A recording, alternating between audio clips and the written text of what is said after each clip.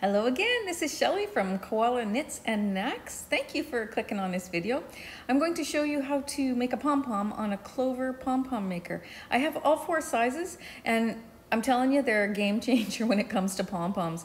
I used to be very good at making I actually can make pom-poms very well just using my fingers.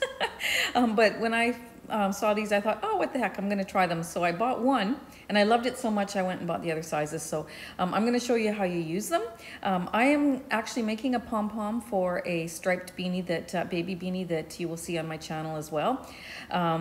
And the pom-pom we make today is going to go on that beanie. And I'm choosing to use the third size Clover pom-pom maker. So yes, the name brand of these ones are the Clover pom-pom maker. And I'll be making the one that's on the green, the third biggest one. Okay, so follow along with me and I'll show you how to do it.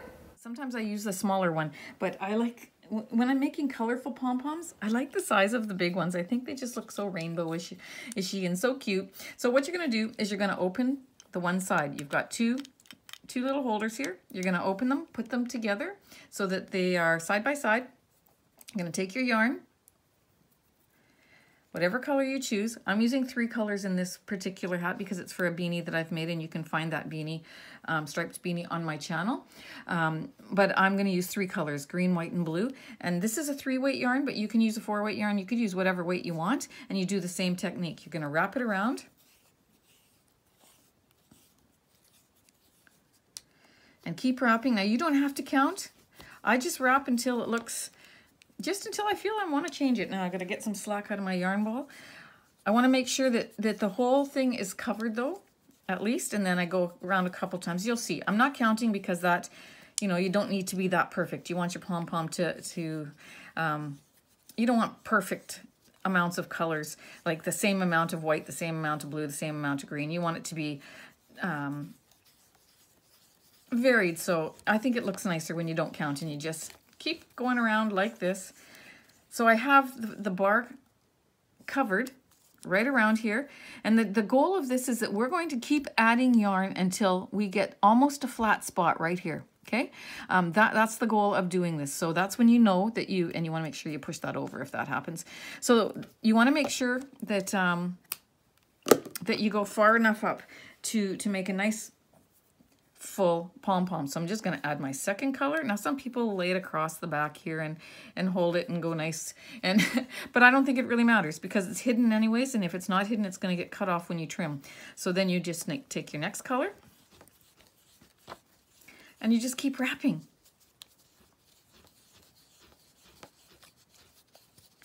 Now, if you have 3 colors and you want one color to be more prominent, then you wrap that one a little bit thicker than you wrap the other 2. Now you can wrap halfway blue and then halfway green, or you can, however you want to do it. These pom-poms on these pom-pom makers are just they're so beautiful because every pom-pom is unique depending on how you roll it. You're not going to get, unless you use one solid color, they're all going to look unique and different and beautiful. Okay, so I'm going to keep going here because I want to have predominantly more. I want the blue to really shine through on this one. Okay, so there we go. I'm going to stop there. Cut that off. I'm going to grab my green. I'm going to do likewise, just the same thing. Okay, and again, I don't care where this end goes because I cut it, like I said, I trim it off when I take it off, the pom-pom off and I'm trimming it, and you'll see that in the end. So don't be too concerned about that. Don't think it's got to be on the bottom or it's got to be on the top or you got to have it a certain place. It can be on the side, whatever. You just need the end you just need to hold it so that you can start wrapping and then just let it go and it's fine. Okay, so I'm going to keep wrapping my green. See, and when it goes over that little edge there, you want to make sure that you catch it. Okay, and I'm going to keep going back and forth with that green. And the other side, I might not follow the same color variation. You don't have to. I usually don't, to be honest. I use the same colors, but I don't necessarily start with the same one and end with the same one. I just pick it up and just do it as I grab, and I just find that makes the nicest pom-poms.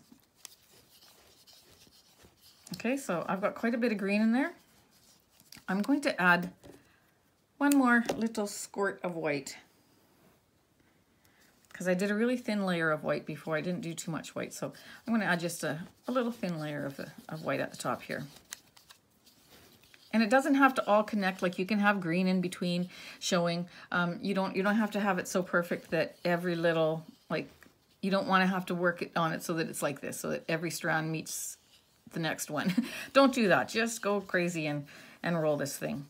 Okay? Okay, so you will see that that little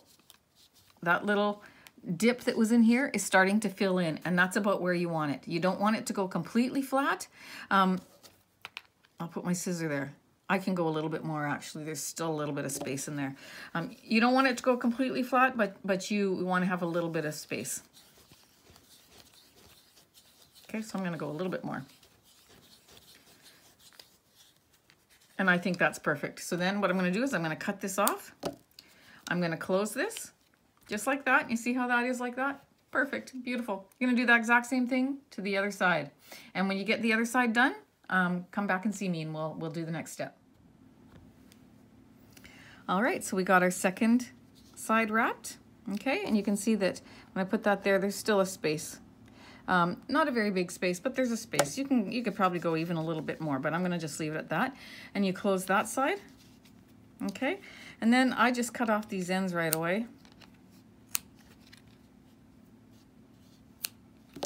You can do it later, but when you take it off the Pom Pom maker, but that's what it looks like right now. So now you're going to take, you see where this opening is here, where there's the two sides that are open? Go to the other side where it's closed. I find that if I do that and then I hold this side with my finger, then it doesn't lift up. Then you're going to take your scissors, you're going to go underneath that, and you're going to cut. Now I am going to get, you know, you can get those really small sewing scissors that can get underneath this a little bit better. I don't have a pair of, these scissors are actually sharp. They're Wiltshire scissors, but I even have a hard time getting through this with these scissors. So if you can get your peak of your scissors up through that and then cut, it helps. But you got to realize this is a thick amount of yarn. So that's why it takes a little bit of effort here, but well worth it in the end, okay? So you make sure that that's cut all along like that, okay? Isn't that pretty? And then you go to the other side and you do the same thing. So I always hold my fingers down on that one, and then I go to the back of it and I start cutting.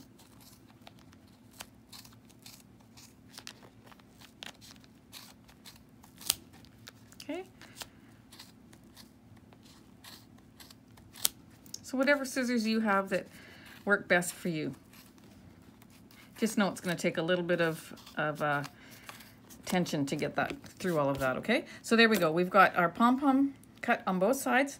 Now do not open these things yet. You need to grab yourself a piece of yarn. I would say grab at least 1.5 feet.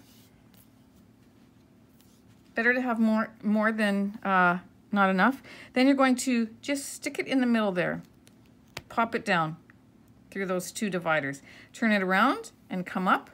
Then you're gonna tie a knot, okay? So tie it nice and snug. If you got to make sure it goes in between and all the way down. And again, don't pull so hard that it breaks, but you really have to have, you still have to have a lot of tension. So I will usually pull and then loosen my grip a little bit and then pull, loosen my grip and just pull again. And then I'll do a knot. Another knot, okay? I'm going to pull that pretty tight. And then what I do is I take it and go around to the other side and I tie one more knot.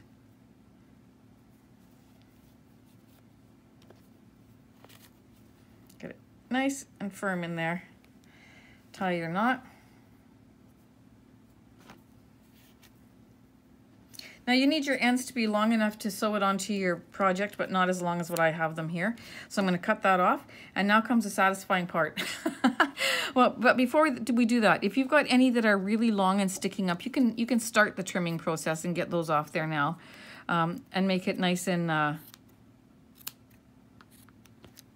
even. If there's any long ends, it's probably the ends that you started with. But then again, there's some that maybe would have been a little looser, or you crossed it over a long distance and it made it a little bit longer. You can trim those, and I trim it all up after I'm done anyway. So now that you've got that done, you're gonna take one side and you're gonna open these two. Hold the ends there and then just pull that open. Look at that. So beautiful. Now you're gonna do the same thing on the other side. Pull them open. I just love it. And then you're going to take your centers and pull them apart. And I always put it back together just because then I think there is only one way to put it back together, but I always want to make sure it's in the same way I started, so I always put it together right then and there, okay? Then you can give your pom-pom a little shake. Look how beautiful that is. Like, look at it. But he needs a little trim job, okay? So you're going to just go around, make him round. He's already round, but you know, some of them you might have done a little bit looser or whatever. You just want to cut off those little ones that wanted to peek out, okay?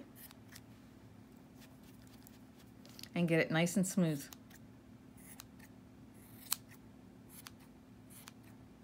I just give it a little light haircut all the way around. Not cutting off too much, of course, but I want to make sure that you see these little things that are sticking out. We just want to make sure that those are cut off. So that's why just skim the top with your scissors and cut those off, and you'll have a nicer pom-pom. Okay, down here, that one's a little long. Cut that off. Okay, shake that off, and we got this beautiful, beautiful pom. Don't you just love it? Here's the picture of the hat that I'm going to put the one that we just made on. Oh, I actually did it already. And then here's a bouquet of a bunch of different pom-poms that I made with all the different sizes of the pom-pom makers that I have. So I hope you enjoyed this tutorial. And if you haven't gone out and got yourself a set of Clover pom-pom makers, might be something you want to save up for. All right, thank you for watching this tutorial. I hope to see you in the next. If you haven't yet subscribed to my channel, would you please consider doing that as well? I'd appreciate it very much. Okay, my friends, thank you. Have a great day.